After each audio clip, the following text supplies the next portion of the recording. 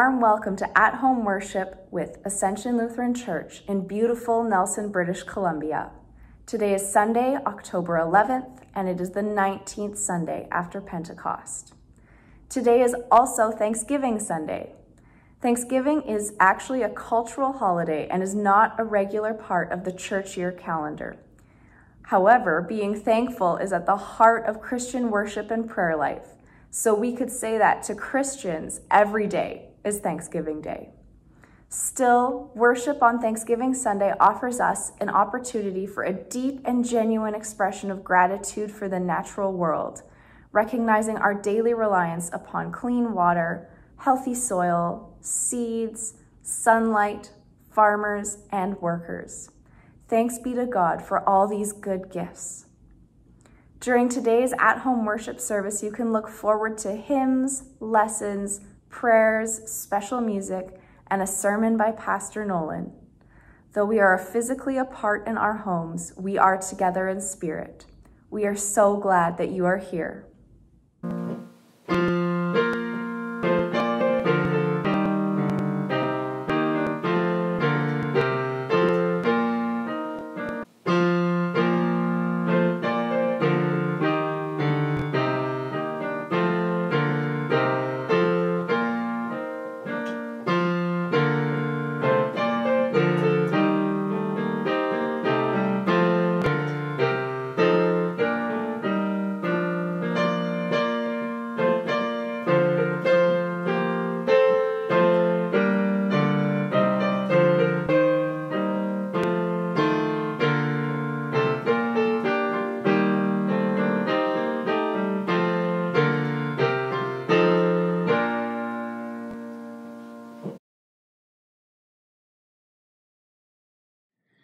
At harvest time, we join the psalmist in offering thanksgiving to God.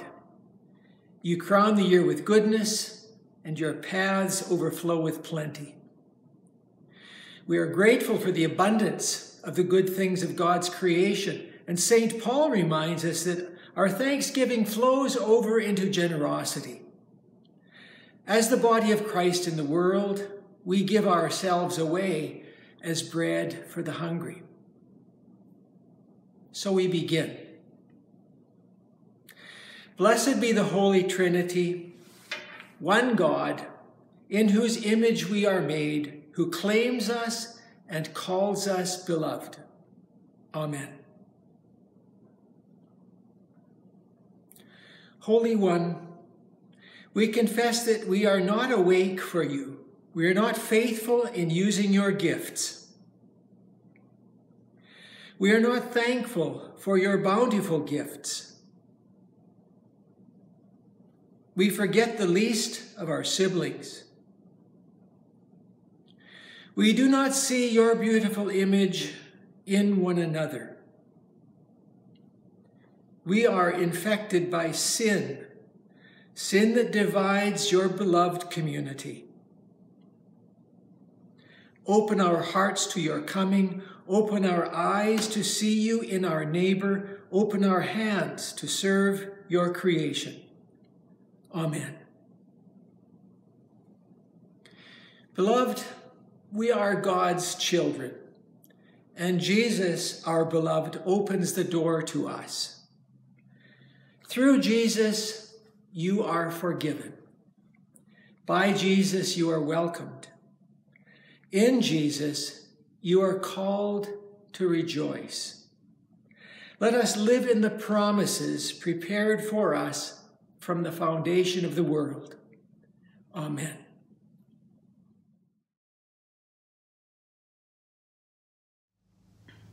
Our first reading is from Hebrew Scripture and tells of bounty, not only abundant food, but all one needs in order to prosper and be a success. See how it all connects to owning land. We think of the Israeli-Palestinian conflict, but think also of land issues linked to the First Nations. However, this reading is not about rights. It is about self-acclaim, that sneaky little ego that gets drunk on our achievements. Once more, we are called back to the Lord of life and the earth, as we hear from long, long ago in Deuteronomy 8, verses 7 to 18. For the Lord your God is bringing you into a good land, a land with flowing streams, with springs and underground waters welling up in valleys and hills, a land of wheat and barley, of vines and fig trees and pomegranates, a land of olive trees and honey, a land where you may eat bread without scarcity, where you will lack nothing, a land whose stones are iron, and from whose hills you may mine copper. You shall eat your fill and bless the Lord your God for the good land that he has given you. Take care that you do not forget the Lord your God by failing to keep his commandments, his ordinances, and his statutes, which I am commanding you today. When you have eaten your fill and have built fine houses and live in them, and when your herds and flocks have multiplied, and your silver and gold is multiplied, and all that you have is multiplied, then do not exalt yourself, forgetting the Lord your God, who brought you out of the land of Egypt, out of the house of slavery, who led you through the great and terrible wilderness, an arid wasteland with poisonous snakes and scorpions. He made water flow for you from flint rock, and fed you in the wilderness with manna that your ancestors did not know, to humble you and to test you, and in the end to do you good. Do not say to yourself, my power and the might of my own hand have gotten me this wealth. But remember the Lord your God, for it is he who gives you power to get wealth, so that he may confirm his covenant that he swore to your ancestors, as he is doing today. Holy wisdom, holy word. Thanks be to God.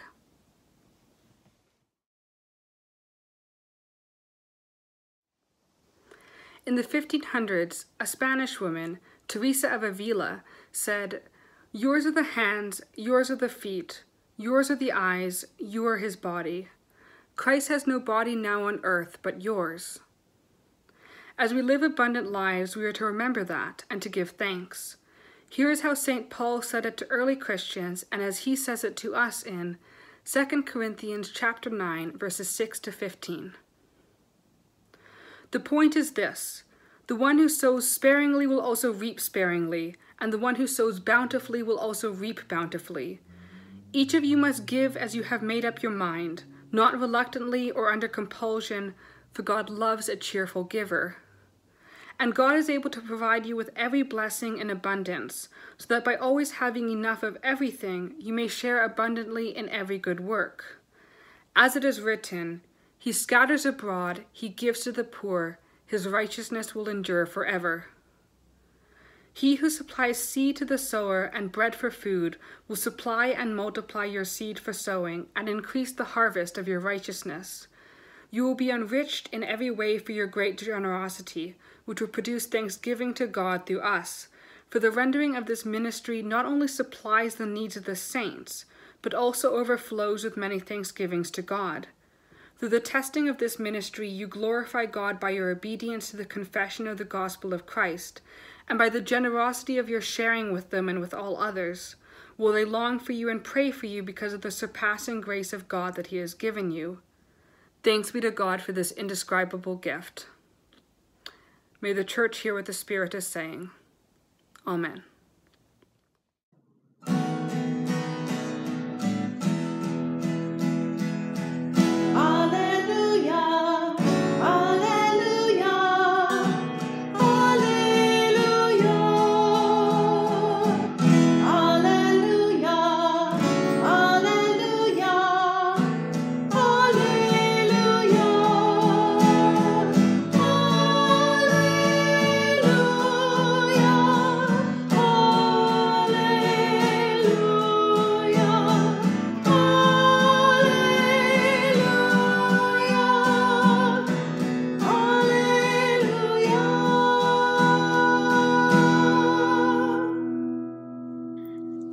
Gospel for this, the Sunday we celebrate in thanks for the harvest, is recorded in the Gospel of Luke, chapter 17, beginning at verse 11.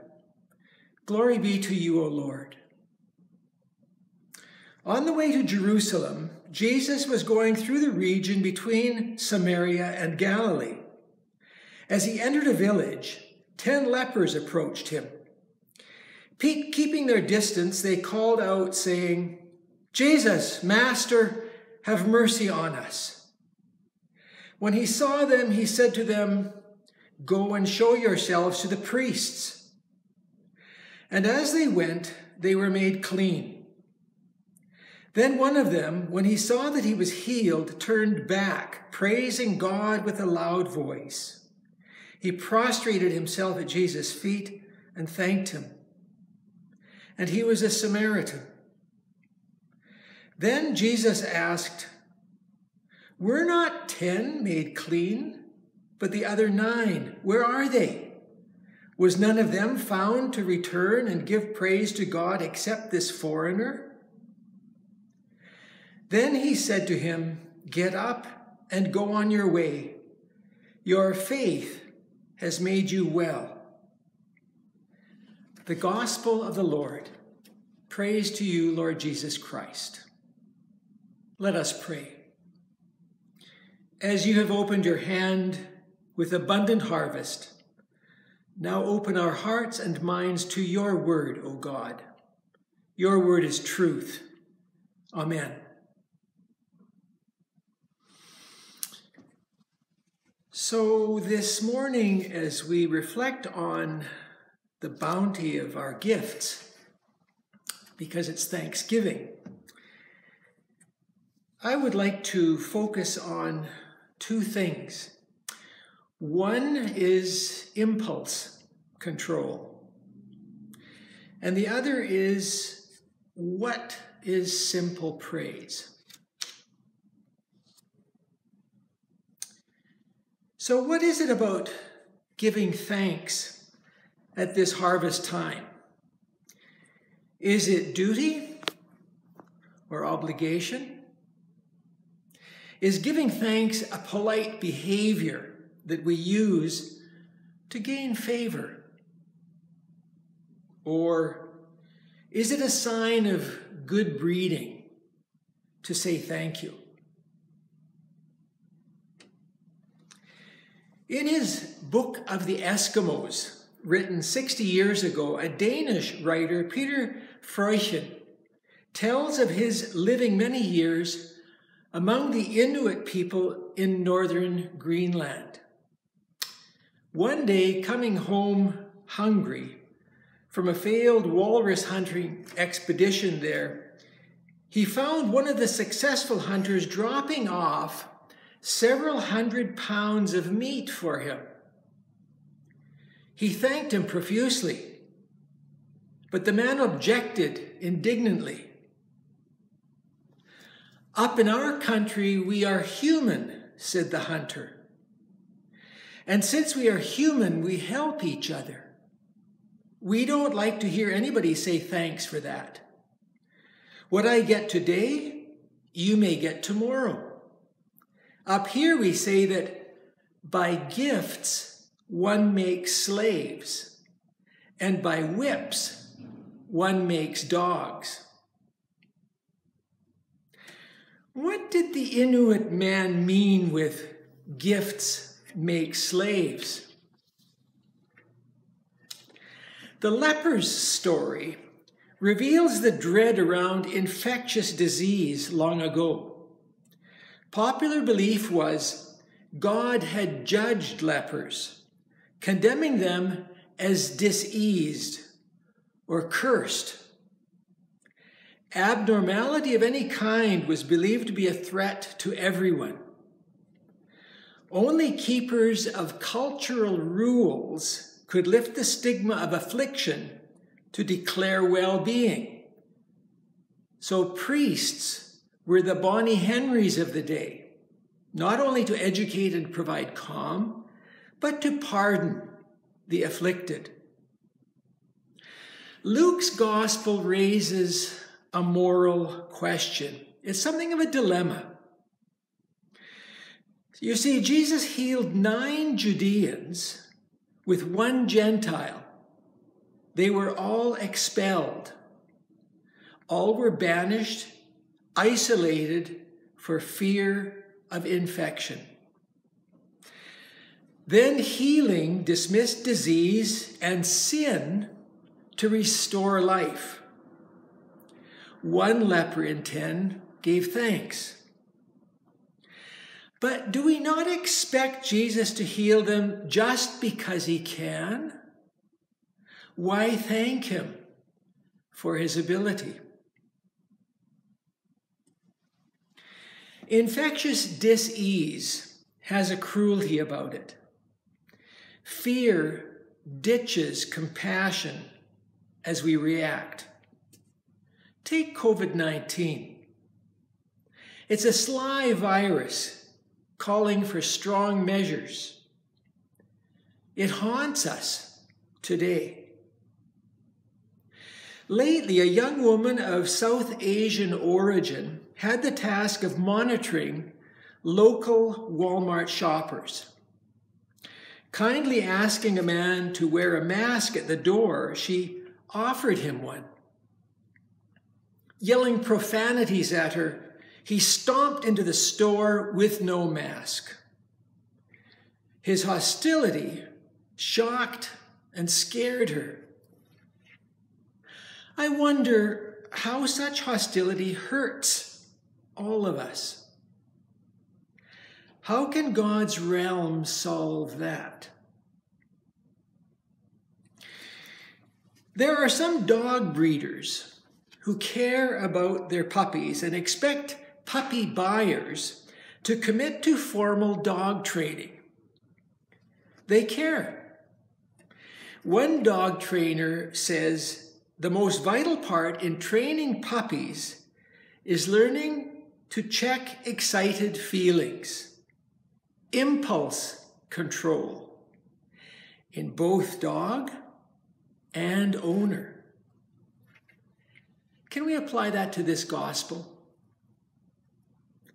First, the 10 lepers story is set in real life, on the way to Jerusalem. That meant on the way to the cross. Jesus' path was between Gentile Samaria and Jewish Galilee. And it's key especially for the Gentile writer Luke. He does not miss a certain irony in that. Luke's Jesus is a man for everybody. To Luke, Jesus is for all. God blesses everyone. And he reminds us in this story, Jewish lepers are not God's only loved ones.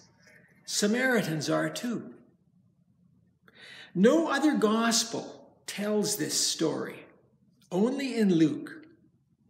And there is this oddity of a Samaritan among Jews, all in the same boat, Jews and Samaritans, all lepers. And Jesus lets them all approach him. Then Jesus intervenes. All lepers will receive the priest's get out of COVID hell free cards. Priests were to judge the purity or impurity of the sufferer. So being allowed to go home, these lepers can once more be with loved ones. And that's deliverance. This unusual story tells of a Gentile outsider who is overwhelmed by his sense of relief, but who still understands grace. He shows impulse control, you see. Instead of grabbing the gift and running, he thanks Jesus as God's agent. But were God's chosen people ingrates for heeding Jesus' directions? Remember, Jesus said, "Go and show yourselves to the priests." So is this story telling us to give thanks for special favors? Is that the point of Luke's gospel? 20-some years ago, a local refugee group sponsored people from a broken nation. In time, someone noted how the family that had been rescued never thanked the churches that were sponsoring them. Then a committee member asked, "What sort of obligation do we expect?" And we might add, to make slaves? How we live affects how we react to life-changing experience. So if I live with loss, or I'm unimpaired, if I'm black or white, Scottish or Korean, literate or trained by rote, I'm blind to the story if I puzzle why 9 lepers were impolite, though they followed Jesus' orders. Jesus does not need my thanks. What Jesus asks is, does a new life experience bring about praise to God? 50 years ago, 2 seminarians, a couple of my roommates from seminary, met for a break together while they were on their separate internships. Each had a guitar, which they locked in a car while shopping in a mall. On their return to the car, they found the car had been burgled. Both guitars were gone. Swearing, they stood looking around the parking lot. A young woman in long paisley dress with flowers in her hair came by.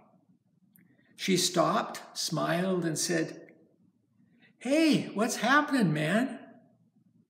One seminarian said, "Some bleep broke into my car, stole our guitars." The girl said, "Wow, praise the Lord, man. Something good will come of this." And she walked on. There it is, once again. God's chosen, ignoring impulse control. To wear a mask or to be troubled. It's not about compliance or defiance, but rather it tests our caring for the other. In our times, as we experience COVID-19 threats, we have many chances to consider praising God. How do we faithfully praise the ground and source of all life who loves us? Happy Thanksgiving.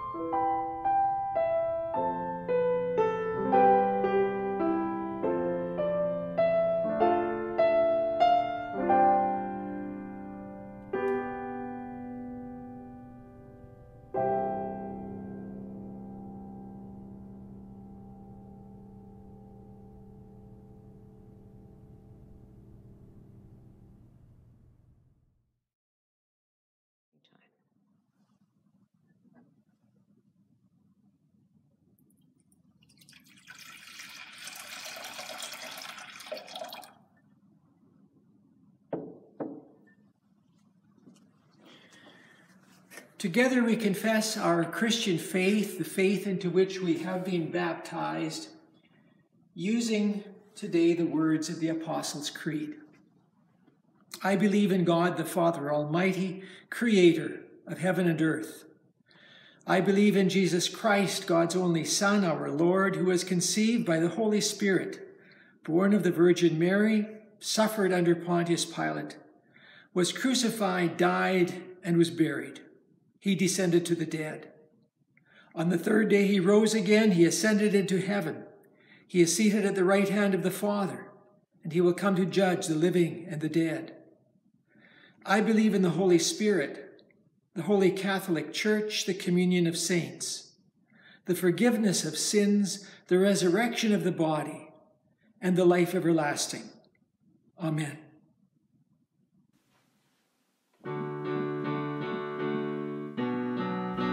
Gathered as God's people on this day of Thanksgiving, we offer our prayers for the outpouring of God's love on the church, the world, and all those in need. With the words, "Giver of all that is good," you are invited to respond. Hear our prayer. Gracious God, you send from your abundance the people, talents, and resources needed for all the ministries of your church. During these days of pandemic, we give thanks for the work you continue through the creative spirit of your people.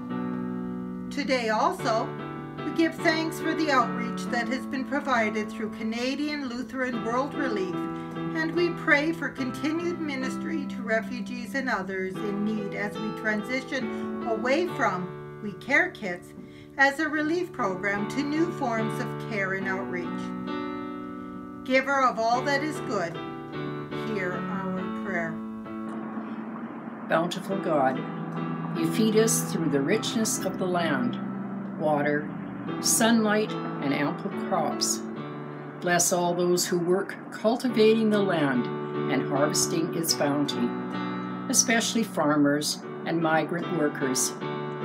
Help us who have enough to give with thankful hearts so that all may share in your abundance. Giver of all that is good, hear our prayer. O God, we thank you for this earth, our home. We thank you for the wide sky and the warm sun, for creeks, rivers, lakes, and oceans. We thank you for the beautiful mountains and the ever-moving winds, for trees and plants and the grass underfoot. Your creation is overwhelmingly beautiful. We humbly pray that we may walk gently on your earth. Giver that is good, hear our prayer.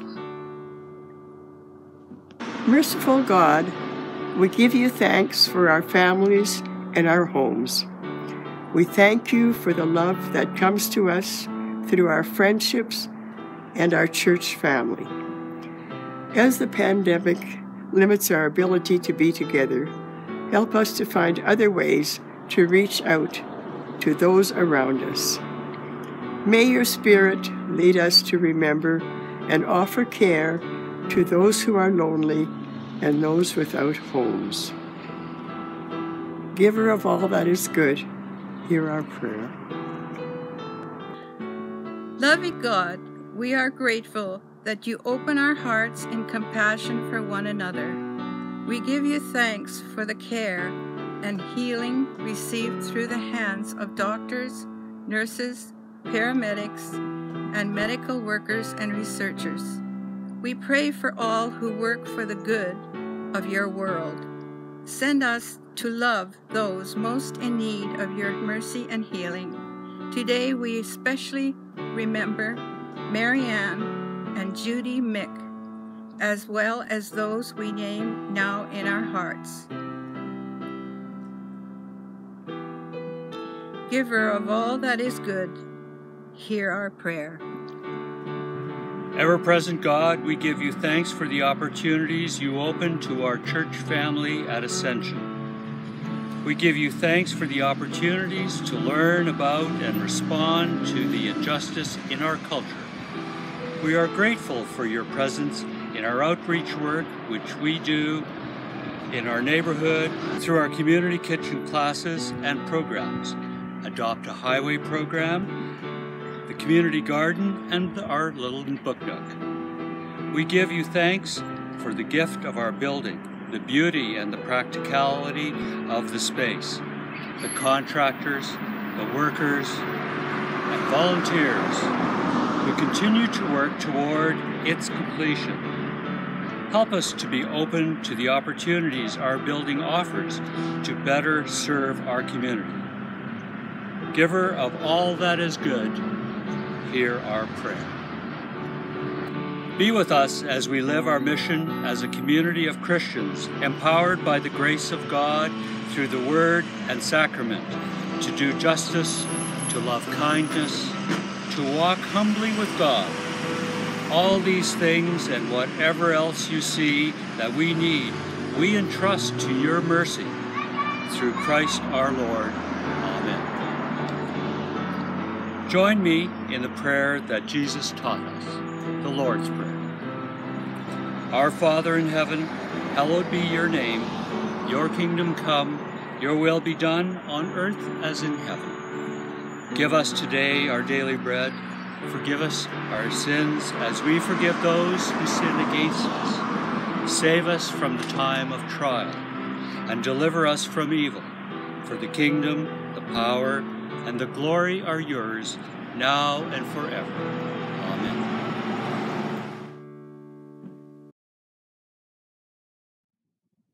Receive with believing hearts the blessing of God. May the God of all creation, in whose image we are made, who claims us and calls us beloved, who provides for our every need, who strengthens us for service, give you reason to give thanks and be glad. The blessing of God, Creator, Savior, and Holy Spirit, be with you today and always. Amen.